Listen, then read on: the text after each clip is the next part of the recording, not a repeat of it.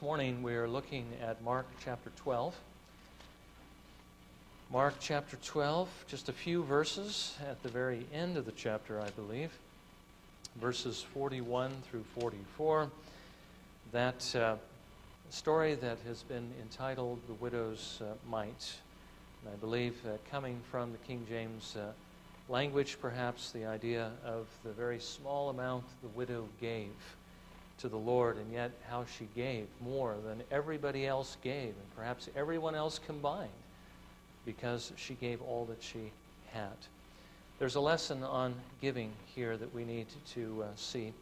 So may the Lord grant us grace this morning to see it. Mark 12, verses 41 through 44. And he sat down opposite the treasury and began observing how the multitude were putting money into the treasury, and many rich people were putting in large sums. And a poor widow came and put in 2 small copper coins, which amount to a cent. And calling his disciples to him, he said to them, "Truly I say to you, this poor widow put in more than all the contributors to the treasury. For they all put in out of their surplus. But she, out of her poverty, put in all she owned, all she had to live on." May the Lord bless His word to our hearing this morning. Now, I do think it's interesting how the Lord providentially arranges the Scriptures. I mean, this was not planned out in advance that we'd be looking at the health and wealth movement last Lord's Day. I mean, I did that without even looking ahead to what was coming here. But it's interesting that we would have this topic in front of us, especially after critiquing the health and wealth movement last time. Remember, the health and wealth movement teaches that God's will for you is that you be healthy all the time. All you need to do is have enough faith and God will heal you, and that you be wealthy. I mean, that you be rich beyond perhaps your wildest dreams. All you need to do is simply give to the Lord, plant a seed of faith, and give it to a God-ordained ministry that teaches and believes this, and God will bless you. Well, we did note when we looked at that God's will in many cases is that you not be made well, at least not right away, because the Lord brings things into your life to teach you, if nothing else, your reliance upon Him. Paul said he was content with his weakness because in his weakness he had God's strength. And he would rather than be weak in himself so that God's strength may be in him than be strong in himself and not have the Lord's strength. Paul himself was afflicted and God did not heal him. It's not always God's will that we be made well.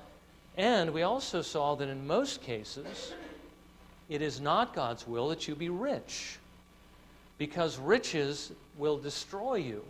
As a matter of fact, there are many, many warnings in Scripture about desiring to be rich, because, as you know, riches can undo a person. When you get rich, as the psalmist reminds us, I think it was Agur, that you forget the Lord, because all your needs are met. Even beyond that, you don't see any danger ahead. You don't see any reason to depend on the Lord, and so you forget Him. So Agur, when he prays, he says, "Lord, don't give me poverty so that I'll be tempted to steal, but don't make me rich on the other hand so that I'll forget you, but give to me what I need. Give to me what is my daily bread. Give to me what will help me to serve you better." That's what we ought to be seeking after. So God may give riches sometimes to those to whom He also gives the grace to be able to manage those riches without being destroyed by them, but most often doesn't give them to His people. Rather, He gives them to unbelievers, and knowing what it's going to do to them. Again, this is all in God's hands, and He is very just when He does these things. But what I want us to see this morning, on the other hand, is that just because God is not going to make us rich does not mean that God is not going to provide for us, or give to us what we need, or give to us even beyond what we need, because He has actually promised to do abundantly beyond all we ask or think, if we are faithful in our stewardship to Him. Now, the Puritans, interestingly enough, who were as far away from the health and wealth movement as you can possibly imagine, firmly believed that giving was the key to increasing your riches, actually becoming, as it were, wealthy, but not always wealthy in the sense that the health and wealth of people mean. Certainly that God would provide our needs and would provide them abundantly in this life, but also that He would provide abundantly for us in the life to come, that we would be rich in heaven.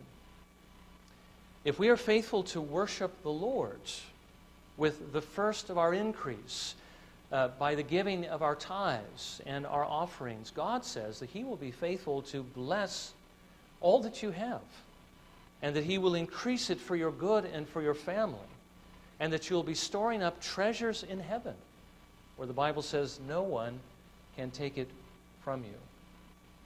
There's none of those house robberies in heaven, because the thief cannot break in and steal, nor will those things ever be corrupted. Now this morning, we want to look at giving and how it is commended by the Lord in the example of this widow. Now last week we saw the Lord in the temple giving a warning against the pride and the hypocrisy of the scribes, against the pride that they had in seeking to draw attention to themselves, when we should be, and they should have been, seeking to draw attention to the Lord. God has not put us into this world to be famous, but He has put us into the world to make Him famous. We should be letting our light shine in such a way that it draws attention to God and not to us. And then the warning against hypocrisy, that these scribes are parading around as such righteous and holy men, but they were living such ungodly lives. While they were making long prayers, as it were, making pretense to godliness, at the same time they were taking advantage of widows and even selling their prayers. The Lord reminded us that we need to purify our hearts of all these things through faith in the Lord Jesus Christ, by trusting Him, and then letting His Spirit work a holiness or a purity from the inside to the outside. A true godliness, not just a veneer of godliness that the scribes had, because that veneer would not help them on the day of judgment when the Lord would peel it back and expose them for what they really were, which was a bunch of hypocrites. The Lord would have true godliness within us, because that's the only thing that's going to help us on the day of judgment. The evidence of a godly life, remember, on the day of judgment, it's our lives that are going to be put on trial. Not just our profession, not just what we said, but what we actually did. The Bible says that if our lives are the pattern of a practice of righteousness, then that will show that we really do love the Lord. But if our lives, on the other hand, are a practice of ungodliness, it will show that we really do not know the Lord. The evidence of a godly life is what argues a changed heart.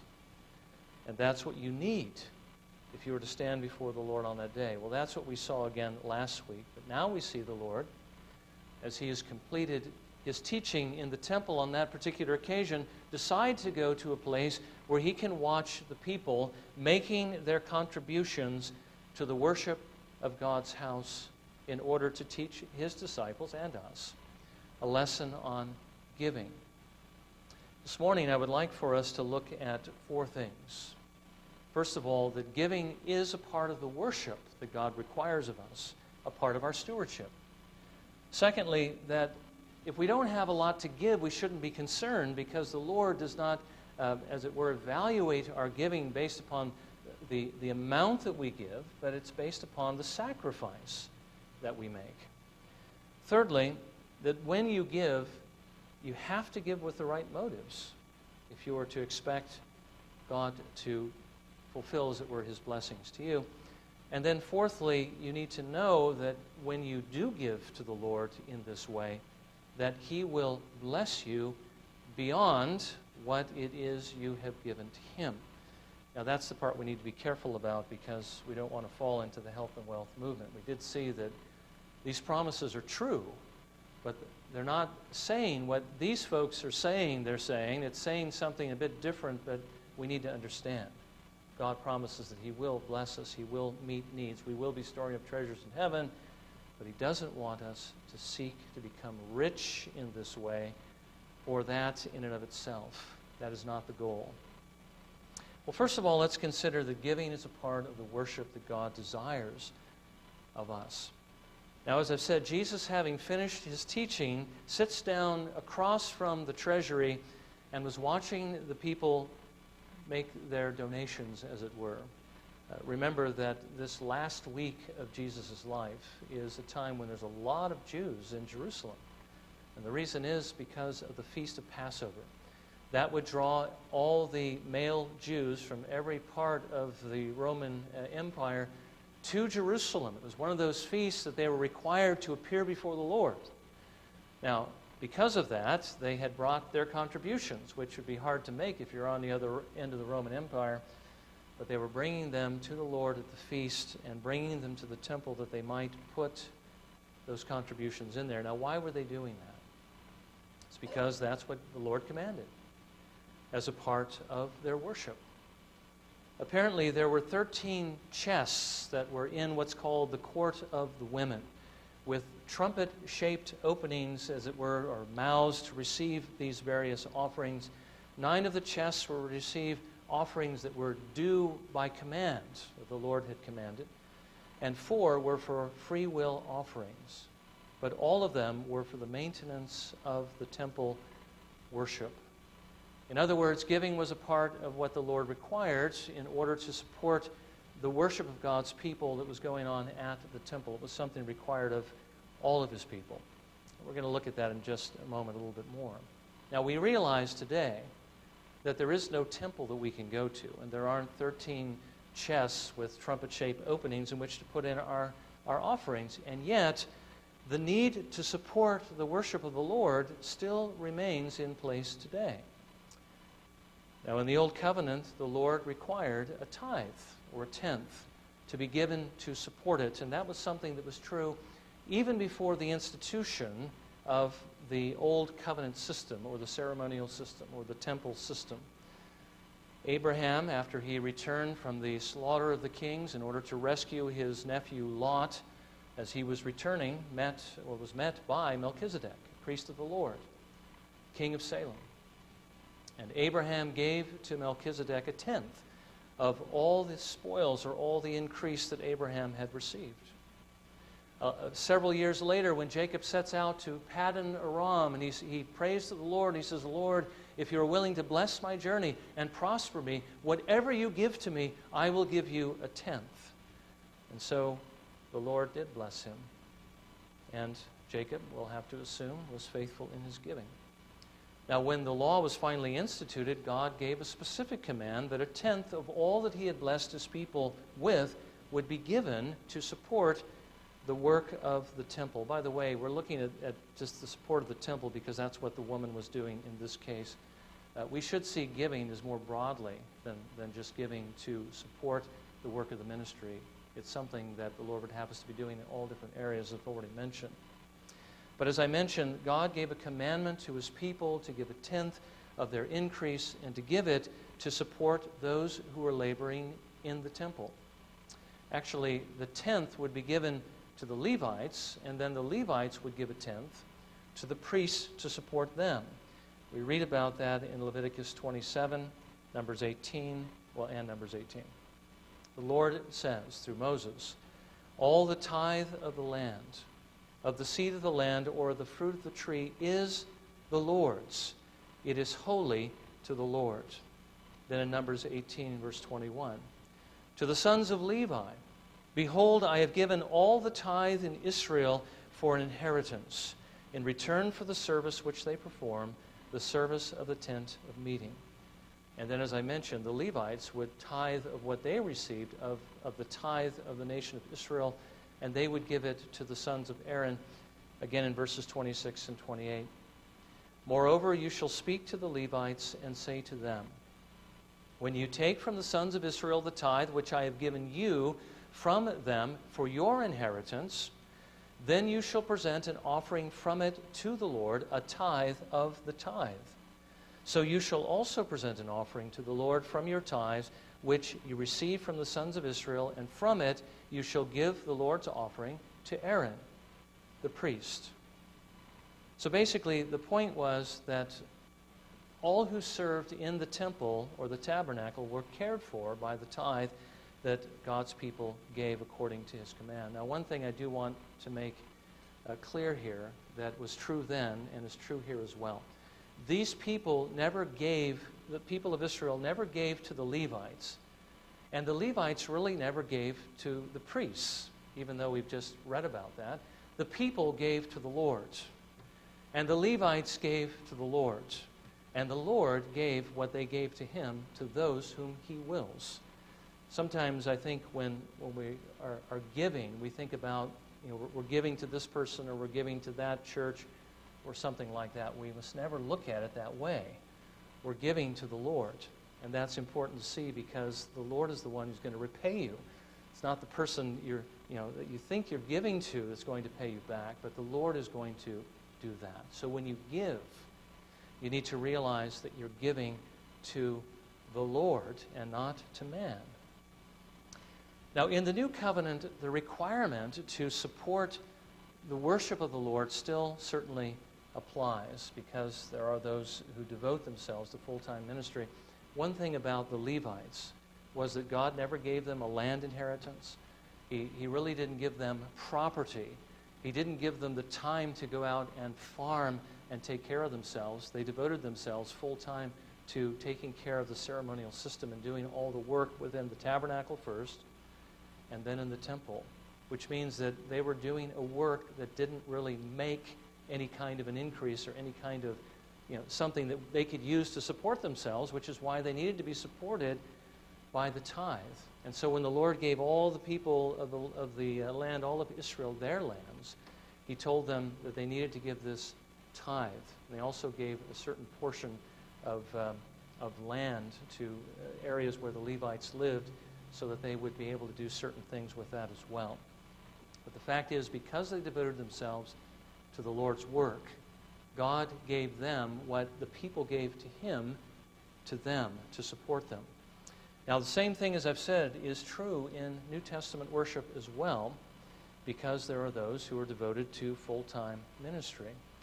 Paul writes in 1 Corinthians 9, verses 13 and 14, "Do you not know that those who perform sacred services eat the food of the temple, and those who attend regularly to the altar have their share from the altar? So also the Lord directed those who proclaim the gospel to get their living from the gospel." Now, where is that living supposed to come from except from the tithes, which the Lord has required of his people, and the offerings? Jesus said to the Pharisees in Matthew 23, verse 23, "Woe to you, scribes and Pharisees, hypocrites, for you tithe mint and dill and cumin," which are the spices, as it were, of their gardens, "and have neglected the weightier provisions of the law, justice and mercy and faithfulness. But these are the things you should have done without neglecting the others." Now, Jesus is telling them, you're doing these things. You're being very precise in your tithing. You'll even take the spices that your gardens produce, and you'll make sure you set apart a tenth even of the spices and give that to the Lord. But you've overlooked the major things, justice, mercy, and faithfulness. He says you should have done those things without neglecting the others. So he wasn't reproving them for their tithing. He was reproving them for missing out on things that were even more important than their tithing. By the way, we would have to assume that Jesus required this of his disciples as well, unless, of course, they be considered, the ones that were actually with him would be considered those who would be supported by giving rather than giving themselves. But even they had to give. They had to give a tenth, even as the Levites who received a tithe, paid a tithe, and so forth. This was the pattern that God had given before the law was given. This was the requirement that he made in the law. And since the need still exists to support the Lord's work, I do believe that this requirement would still be in force upon us. Some believe that because God has been so much more generous with us in the new covenant, that our obligation becomes even greater. Now, one thing we need to realize is that God doesn't have to repeat everything in the New Testament to show that something continues. The obligation to give. I mean, we've already seen a commandment that indicates that God would have us to continue to give. But whether it still be a tenth. If this is the pattern God shows and we see nothing that really actually indicates that He's changed that, then we should assume that that's what the Lord has taught us, which is why many churches believe that we tithe or give a tenth of our increase to the Lord, and then beyond that, we give offerings. So here's the principle. Here's the requirement. This is what is a part of our stewardship to the Lord. Now, we'll have to admit that this can be a hard thing to hear or to listen or to receive. Because in a large measure, our happiness and our security, our preservation, virtually everything we depend on seems to come from the amount of money that we have. It's connected. It's one of the reasons why, again, Agur prayed the prayer that he did. Don't give me too much so that I'll forget you. Don't give me too little so that I'll be tempted to steal. There's a lot that is connected to our income or our money. So it's a difficult thing for us to hear messages like this. But one thing we want to look at in just a few moments is that God has made a promise. If we are faithful in this area, that He will bless us in such a way that this concern should not be a concern for us at all. Rather, we should be concerned that we're not doing what the Lord has called us to do, because then we can expect not to have our needs met. So let's press on. Second point I wanted to make is this, and this is based upon the widow herself. Don't be concerned whether or not the Lord has given you very much to give, because the Lord doesn't look at the amount. He looks at the sacrifice. Now, as Jesus was watching those making their contributions, He saw many of the rich making large contributions to the treasury. Perhaps in Sunday school classes years ago, you saw those pictures. I remember, still have in my mind, picture of several men coming with big bags of big coins, and they're dumping it into these trumpet-shaped openings, and all this money is ringing in the chest. Well, that was going on. There were a lot of rich people who were coming, and they were giving a lot of money. But then Jesus saw a poor widow put in 2 small copper coins, which together amounted to a cent.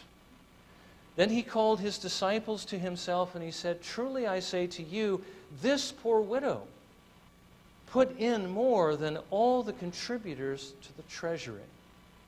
By which Jesus meant either that she put in more than any one single person, she put in the most, or that she put in more than all of them put together.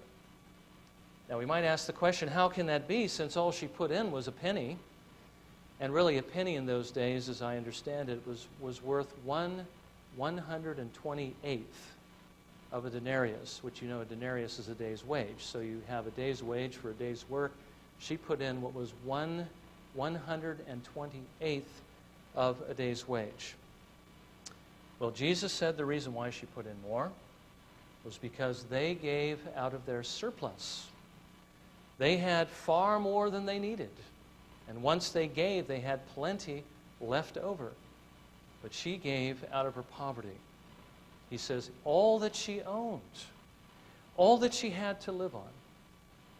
Now, the Lord doesn't measure what you give merely by the amount that you give, but rather by what you have. If you have a lot, you might give a lot, but in the Lord's eyes it may not be that much, because it's not that much of a sacrifice.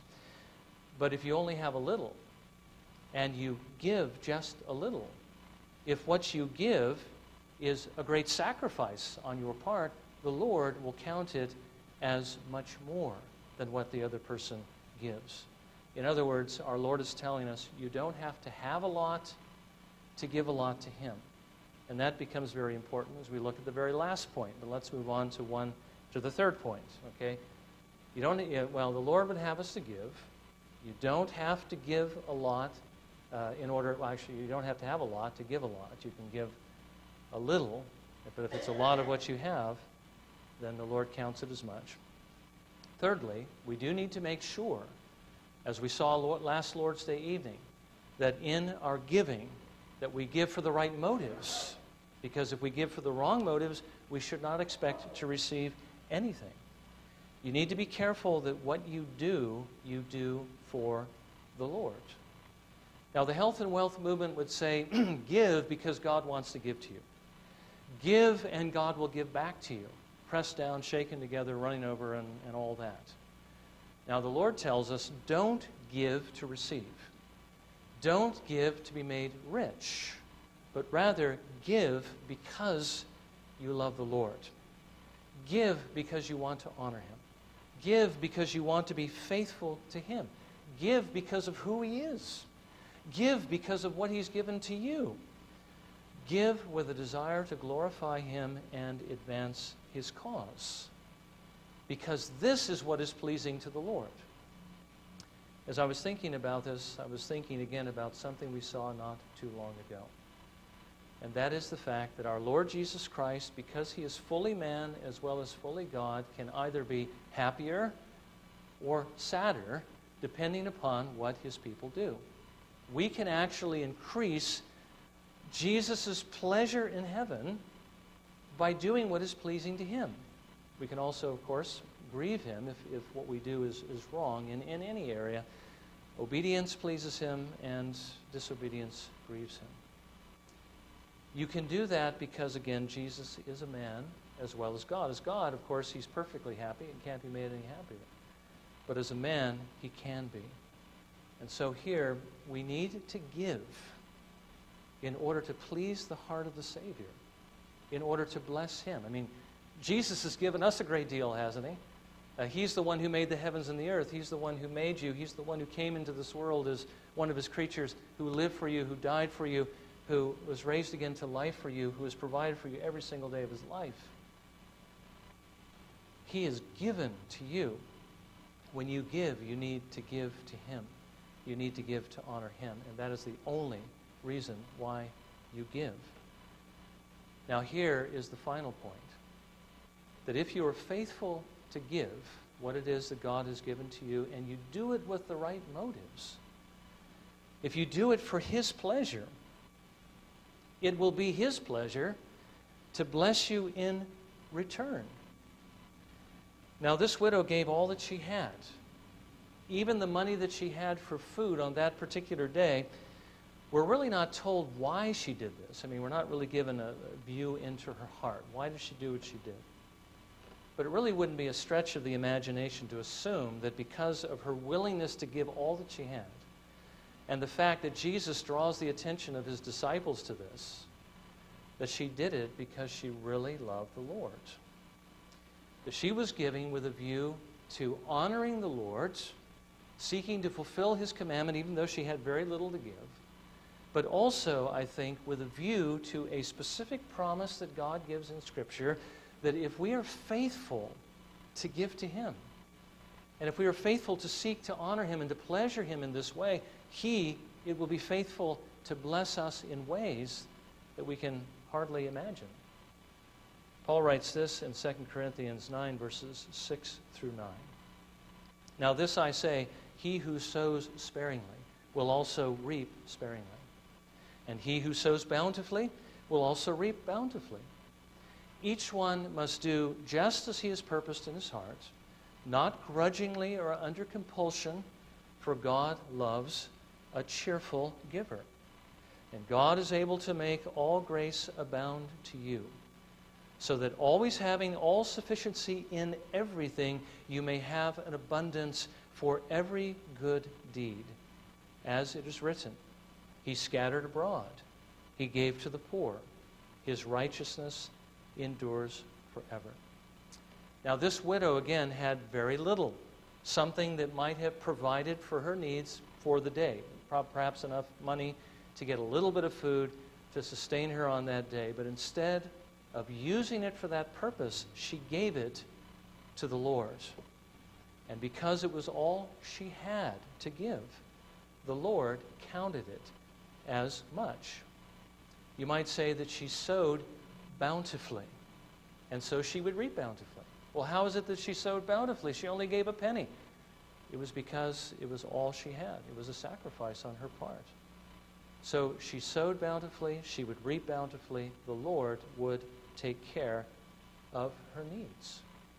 Now again, let's not make the mistake of the health and wealth movement by saying this, because the majority of the blessings that God is promising us for our giving are not going to be necessarily material, and it's not going to be to fill our coffers that we might be rich so that we can buy those things we always wanted, you know, the pink Cadillac or whatever. I suppose today would be more like the red Ferrari, you know, or the mansion, or all those different types of things, you know, that we might desire of this world. But rather that we might have abundance, not only to take care of our needs, but to do good to others, to continue to be abundant in our giving. But let's not forget, too, that majority of the reason why the Lord, well, of the blessings that God gives back to us have to do with treasures in heaven. Again, the health and wealth movement would limit this virtually to physical blessings. But there are blessings beyond that. There are spiritual blessings in life. There are physical blessings, which we're going to get back to in a moment. But we're storing up treasures in heaven. Let's not forget what we saw at the very beginning. Matthew 6, verses 19 through 21. Do not store up for yourselves treasures on earth, where moth and rust destroy, and where thieves break in and steal. But store up for yourselves treasures in heaven, where neither moth nor rust destroys, and where thieves do not break in or steal. For where your treasure is, there your heart will be also. I hope you were watching the quotes on the screen at the beginning, because there was a wonderful quote there by, I believe he was a bishop in the English church. I know that Whitefield highly valued what are called Hall's contemplations. Well, Bishop Hall, Joseph Hall, writes this: Christianity teaches me, this is on your bulletin, by the way, Christianity teaches me that what I charitably give alive, I carry with me dead. And experience teaches me that what I leave behind, I lose. I will carry that treasure with me by giving it, which the worldling loses by keeping it. So while his corpse shall carry nothing but a winding cloth to his grave, I shall be richer under the earth than I was above it. You know, what he says here is absolutely true. But again, because our health, or not our health, but our happiness and our preservation seems so wound up in our wealth that we have a hard time letting go of it, our Lord is actually telling us that by letting go of it, we'll prosper even more. We will certainly prosper in heaven more. We will be richer. I mean, isn't it true that it's only what we give away that we're going to be able to take with us? And yet, we're so reluctant to give it away, because either we maybe are not confident that that's where we're going, or we're not confident that that place even exists, or we're not confident that, God's going to reward me for what I do. But the fact is, God doesn't lie, and this is true. And the more we give, the more we will receive. But getting back to the other point, we can't exclude the fact that the blessing that God promises, the blessings perhaps in their whole package, actually do break through into this world. I think the widow was looking to the Lord to take care of her, not sometime in the future or in heaven. He wasn't going to just let her starve so she could go to heaven to enjoy those treasures, but she was looking to him to provide for that day. Do you think the Lord provided for her that day? I think he did. This bountiful reaping that Paul is talking about here is fulfilled partly on earth. The Lord says he will take care of you if you are faithful in your stewardship to him. As a matter of fact, as we read through Matthew chapter 6, as we get toward the end, he says, don't be concerned about what you're going to eat or what you're going to drink or what you're going to wear. God knows that you need all these things. Seek first his kingdom and his righteousness, and all these things will be added to you. God will give you these things. Now, he will take care of you if you are faithful. By the way, what does this say to us if we happen to be struggling financially? Now, one thing we need to realize is sometimes God will bring us into that situation because, again, life is going to be, as we're going to see this evening, a series of trials that we're going to have to go through to test our faith. He wants to teach us certain things. And I'm not saying there's always a cause and effect relationship between these two. If you're struggling financially, it doesn't necessarily mean that you're not giving as you should be giving. But sometimes it does mean that. Sometimes it means God's testing us. Sometimes it means it's because we're not being faithful in our stewardship. And perhaps the reason why we're struggling financially is because we haven't yet learned the secret of giving in order to receive the Lord's provision. Now again, this isn't a recipe for becoming filthy rich so that you forget the Lord and perish. But what Jesus says is true. In Luke 6:38, perhaps the most quoted verse in all the health and wealth churches, one that I used to hear virtually every Lord's Day when I was in one. Give, and it will be given to you. They will pour into your lap a good measure, pressed down, shaken together, and running over. For by your standard of measure, it will be measured to you in return. I believe the Lord is telling us here that He wants us to give, and to the degree that we give, or by the standard by which we measure out to others in their need, the Lord is going to measure back to us. I remember hearing a story about a man who had a business. Apparently, it wasn't extremely lucrative, but it had the potential for growth.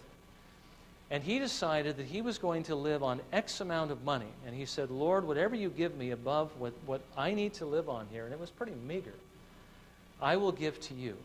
And after he made that promise to the Lord and began giving whatever came in above that, the Lord prospered his business until he was giving away lots and lots of money, but he was living on very little money. I mean, the fact is, God is faithful to give and to meet our needs.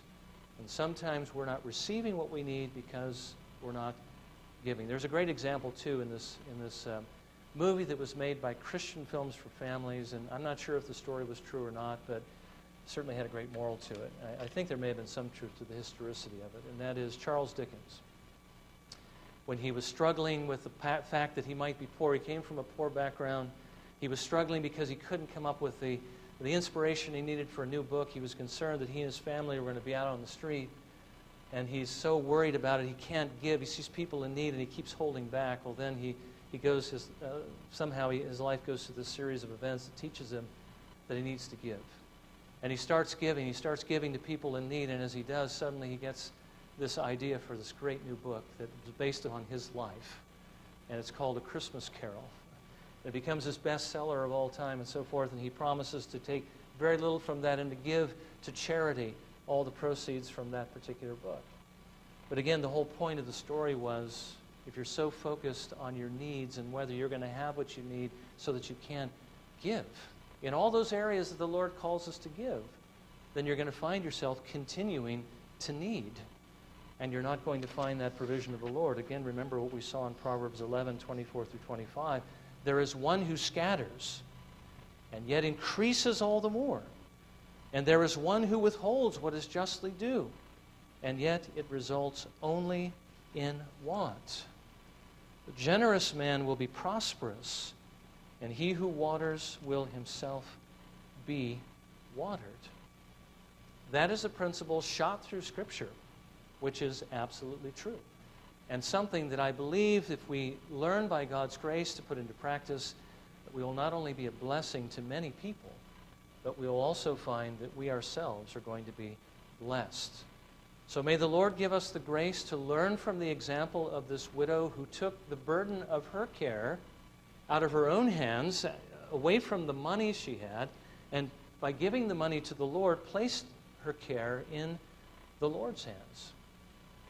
We do know that salvation comes purely by grace. We're going to see more about that next Lord's Day morning. By trusting in the Lord alone for our salvation, but we do need to realize in coming to the Lord, God would have us to trust Him for other things. Sanctification is something that we work together with the Lord on. It's a working together. And so trust the Lord. Trust His Word. Believe Him. Be faithful with the stewardship that He's entrusted to you.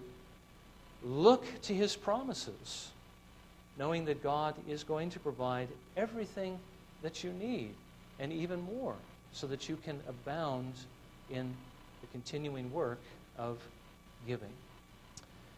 Well, may the Lord grant each of us the grace to hear this message. Let's bow in a moment of silent prayer and ask the Lord to apply it to us.